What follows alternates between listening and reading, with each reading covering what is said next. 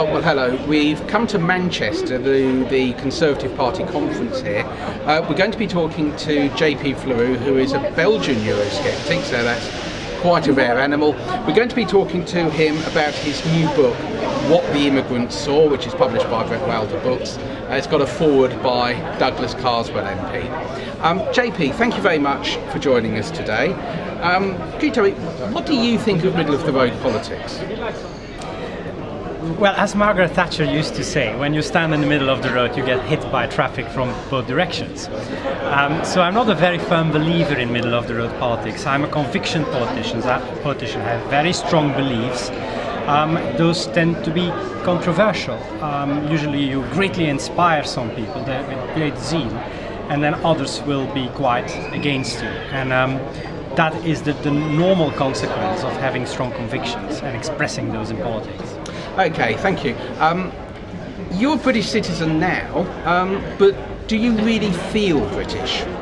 There is an anecdote in the book whereby during the European elections campaign I stood as a European parliamentary candidate, and a 3-minute film was being made about me, a promotional film, and at some point they asked me to show how I lived at home, just to show that I was a normal human being, not just a rampant, a right-wing Eurosceptic.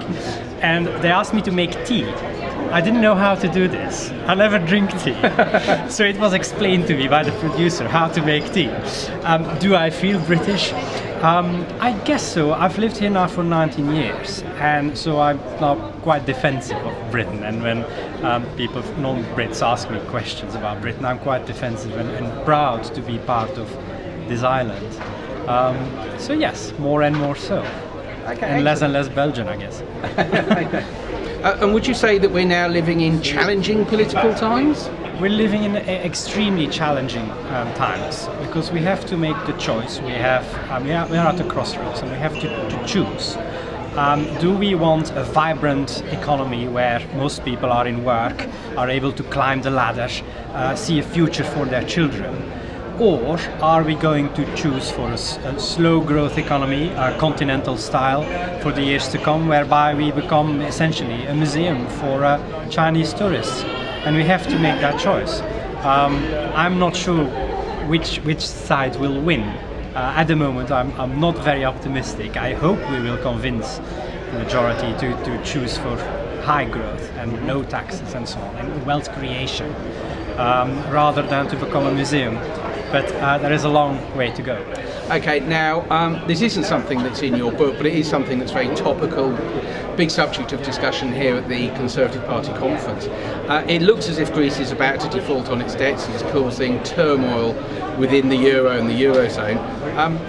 What do you think is the future for the euro? The euro was always a political project and not an economic project, sadly. It was a project to enable the European superstate to become real. It was just one step on that road towards the United States of Europe. I'm a Eurosceptic, I'm very much opposed to that project, but the euro was just one step in that.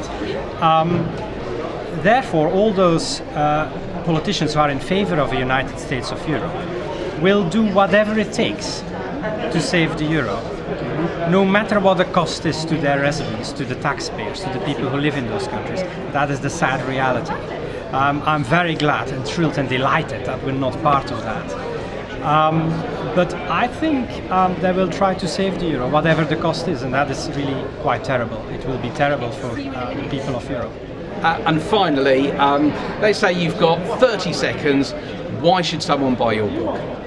It is different. It's very light. It's full of funny anecdotes, but there is a very clear political message throughout it. It's not heavy-going ideology, but it's through a number of small little things which happened, anecdotes, people I encountered.